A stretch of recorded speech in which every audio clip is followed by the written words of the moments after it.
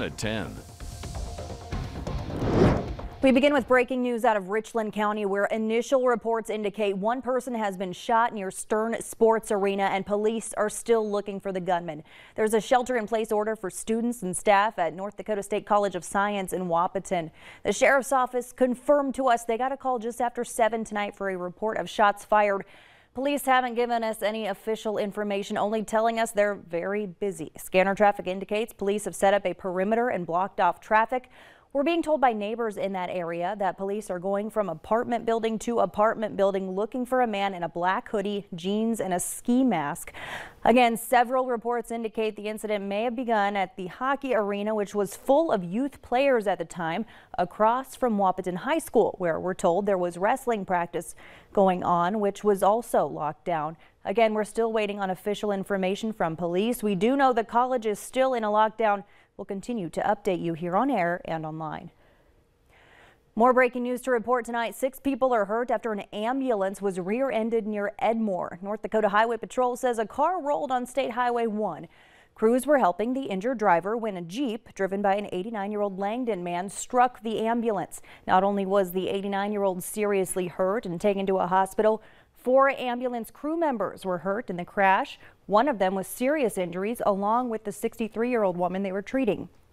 The icy conditions played a factor in that crash and at least 9 more along the interstates today. And conditions seem to be getting even worse. Tomorrow's a first alert weather day.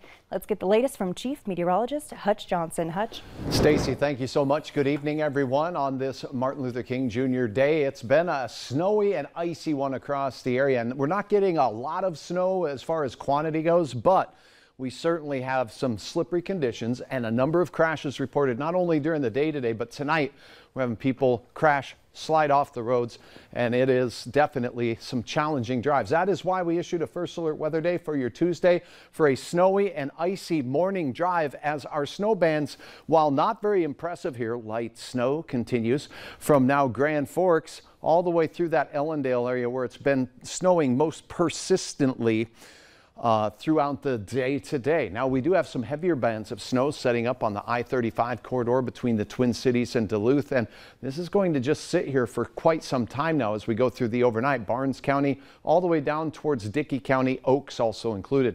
That road report, anywhere you see pink on this, are roads that are completely covered. This is northeast South Dakota, that Wahpeton, Breckenridge area on in towards Wheaton, also Edgeley to Jamestown and Interstate 94, extremely icy in spots between Fargo through Valley City and into Jamestown. Some icy road conditions reported up in northeast North Dakota as well. Even though they show up as blue, that means patchy spots of ice. Snow reports through midday were 1 to 3 inches, and it's been snowing all day since. So we'd appreciate any reports you have as we get into the morning, because it's going to be snowing through the overnight hours with steady temperatures.